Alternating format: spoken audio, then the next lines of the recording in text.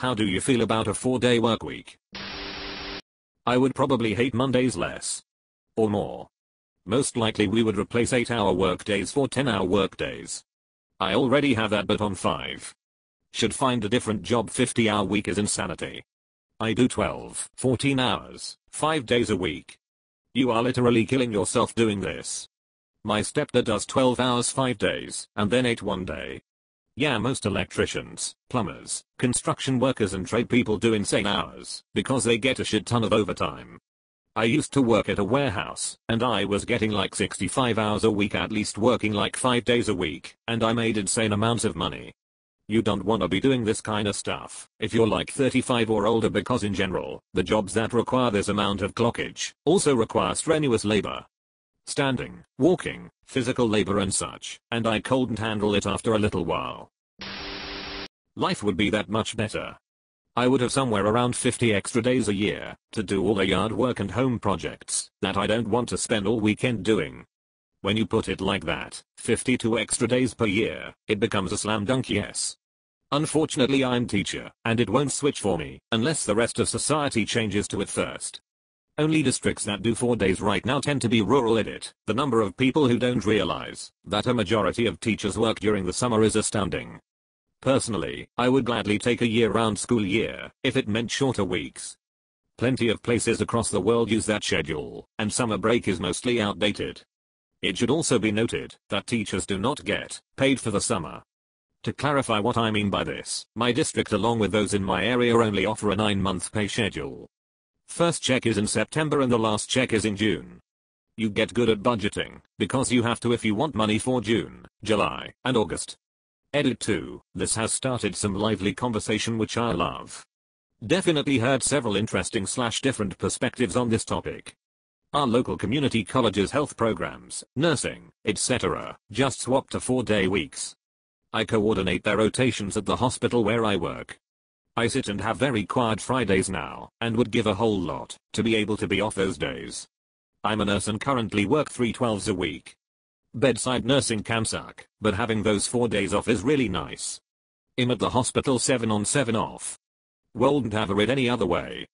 It's like getting 26 vacations a year. My company switched to 4 10-hour days. We are diesel technicians and work 7-5:30. Half of us work Monday through Thursday and the other half work Tuesday through Friday. We have did this for over 2 years and we all love it. It is so nice to have a 3-day weekend every week. Another thing about it that is nice is, if you doctor's appointment or something I can make it on a Monday and don't have to miss any work. Plus I forgot to mention, having a 2-month this helps out a ton. More time for me to be with my wife and daughter. And if there is a lot to do I can just come in on Monday and boom 10 hours of overtime. I work in public works for a city in Minnesota and we are trying to go from 5/8s to 4/10s during the summer. People are fighting it but that's 2 more hours a day I have to work. I won't be getting off at 3:30, but rather 4:30 if we start at 6 a.m. instead of 7, or 5:30 if we still start at 7. Yeah, but you get that entire day off, 24 full hours to spend doing house/yard work, 24 full hours to spend with your family, 24 hours to do nothing compared to that measly 2 hours a day. You'd easily catch up on the stuff you're missing out on by working 2 extra hours a day. 24 hours off is more than 10 hours off. That adds up to weeks. 4 days off a month for 5 months would be 20 days off, just short of 3 weeks off during the summer instead of 4 to 5 days, adding up that 2 hours a day. Then you think about the money you're saving by not driving. I drive 60 miles a day. I get 20 to the gallon. That's 3 gallons of gas per day, 15 gallons a week. Say a gallon of gas is about $3, that's $45 a week. Trim that to 12 gallons a week, $36.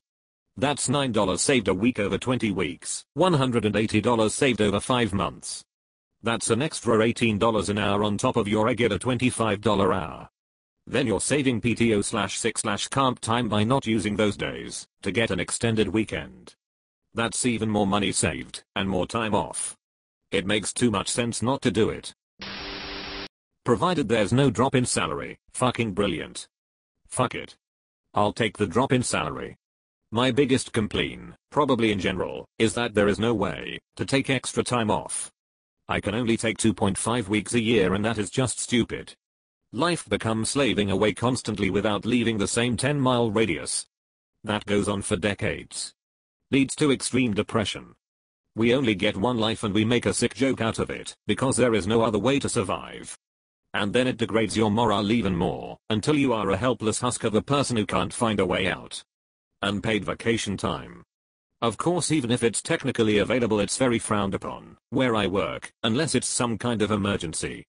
Also, it is actually hard to motivate yourself to take day off and slack when you can just slack at work and get paid at the same time. I'd gladly take 1/12 less salary for an extra 4 weeks of vacation time. Where I live we have 5 weeks a year. I feel it's a little 40% of the year should be vacation at least. My employer gives us every other Friday off. We work 80 hours over 9 days, MTH. It's really helpful to have those Fridays to schedule appointments, and I have less desire to burn PTO throughout the year, just to take a much needed Friday off. Through the end of October, I had only used 2.5 PTO hours for the year, mostly for doctor's visits. The only real downside is that on the Fridays that we do work, nobody wants to do anything. We did the same thing, but we rotated. Some had Mondays and some had Fridays, and we alternated those as well. So any given day we would only be missing 25% of the office. And everyone had different days, so we weren't collectively not wanting to be there on one day, lol. Rotating it is key. I think it'd need to be rotated across society to be useful. I used to do 12H/3 weeks and a lot of the benefit was being off when other people were still working, so you could book appointments during office hours and so on. If you get Friday off, and dentists take Friday off too, then you're back to where you were with a 5-day week. Yeah, and then my doctor only works on Wed and Thur. Sounds like that doctor has figured out that they are perfectly happy on a high wage with low hours. I know I'd do the same. Once you get to $100K plus, you have to start considering how much 37 hours a week means to you. I would gladly work 4 10-hour days. To have an extra day off, 2-day weekends are too short. They are gone just as soon as you start to feel comfortable. Honestly, free time is the biggest luxury. I've worked 4-5-9S, 4-10S, and 5-8S. I was stoked to try out 3-day weekends for the first time, but honestly I like 2-day weekends the best.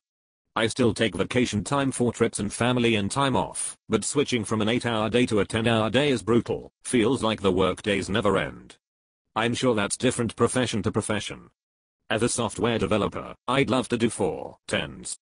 Right now if I'm in the zone and I need a little more time to finish what I'm doing, I either say fuck it and finish at the cost of my own time, which I don't get back, or say fuck it and stop early, thus wasting extra time later to get back into it.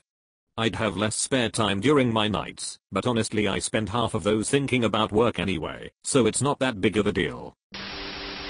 Think it makes sense. All the evidence suggests it works, and the welfare benefits would be enormous.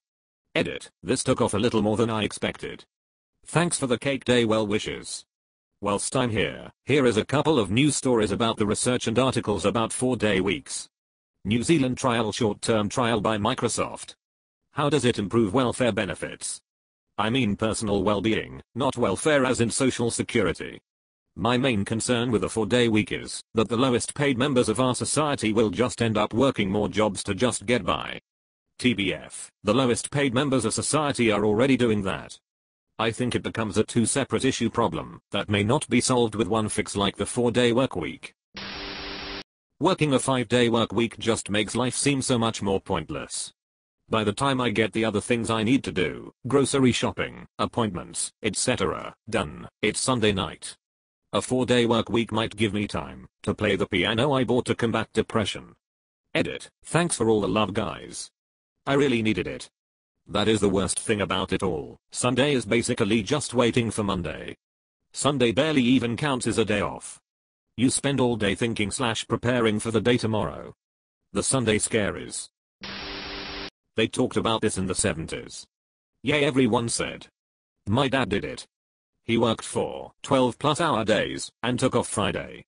Everyone else was like, if I work the 12 hours the 4 days plus another 12, I can make even more money.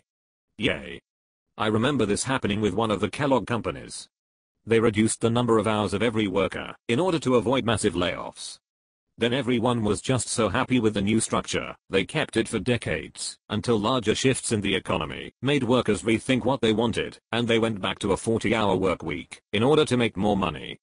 I think the workers were just reflective of what people wanted at the time, more money, in order to purchase more things / leisure activities / etc. But there's a pretty significant shift in what people want now, where I feel a lot of younger people care more about how much time they have. Possibly because they grew up seeing that the race to acquire wealth wasn't really paying out the benefits that were promised, happiness, life satisfaction, etc. Nah dude. We just want more time to game. These two things are related. Gaming today is relatively cheap and rewarding compared to 1980. You simply have more choices now, meaning less desire to work to make large purchases.